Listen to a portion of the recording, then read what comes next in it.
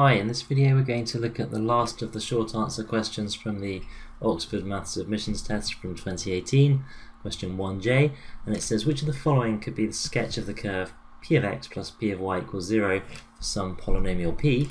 Now notice something here, this polynomial p, there's just one polynomial in this question, so whatever polynomial we apply to x we also have to apply to y and add them together and get 0, and that should give the sketch. So we've also got some options down here, and we might use those in conjunction with the sketches here.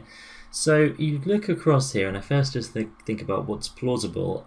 I mean, I don't want to be too unrigorous here, but I think when I first looked at this, I would just say, well, obviously not B. It's just not the sort of thing we're going to get from adding polynomials together like this. But we'll so I'll start by thinking about the other ones. D is perhaps the most straightforward curve to write down here. It looks to me that this could definitely be, say, y equals minus x, and that then does satisfy the p of x plus p of y equals 0, because I've got x plus y equals 0, so p of x equals x here is just a polynomial. Remember, to be a polynomial, it just has to be any number multiplied by x to an integer power and then added together. So like kind of x squared plus 3x cubed plus a half x to the 5. So just integer powers.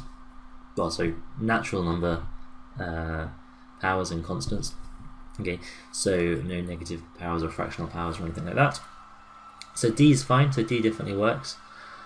So actually, I like to look at the answers as soon as I've ruled one out. So it can't be B already, and it can't be E because they say not D.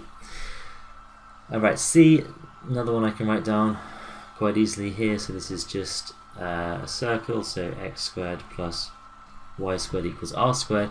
Not exactly in the form because of the 0, but I could subtract 1/2 r squared twice and get x squared plus a half r squared plus y squared minus a half r squared equals 0. So here my polynomial is x squared minus some constant, half of the radius squared. So C works, and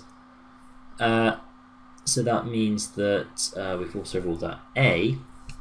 So C and D are the only options left. Now these say either the answer is that C and D can be written like this, or A, C and D. So neither of these include B actually, so I don't have to try to be more rigorous than I was earlier in saying that B is obviously not right, because actually, in fact, it's not even an option anymore. It's not, I've ruled out options, so I don't even need to consider B here. I just need to decide whether A can be written like this. And well, A to me looks like it's something like y equals ax squared minus b. Okay, so it's something like that. Now, I can't say for sure that it's ax squared. It could be another even power of x perhaps. But this really isn't ever going to fit into this form, so it looks to me like A is not going to work.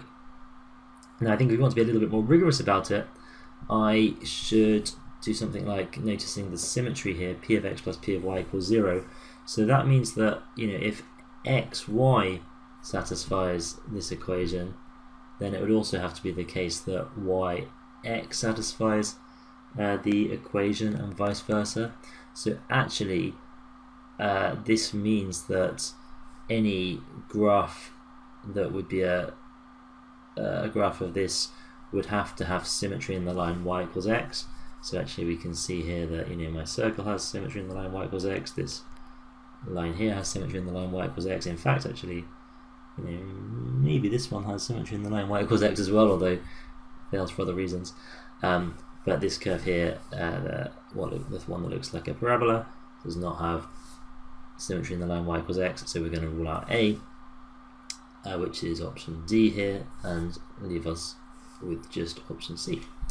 Okay, so that's all of the short answer questions. Let me know if you had any other thoughts on this, more rigorous way of ruling out B, or if you have any other comments or questions, let me know, and I'm going to get on and answer the long answer questions for this paper as well, and I'll put those all into a playlist, so watch out for those, and I will see you in the next video.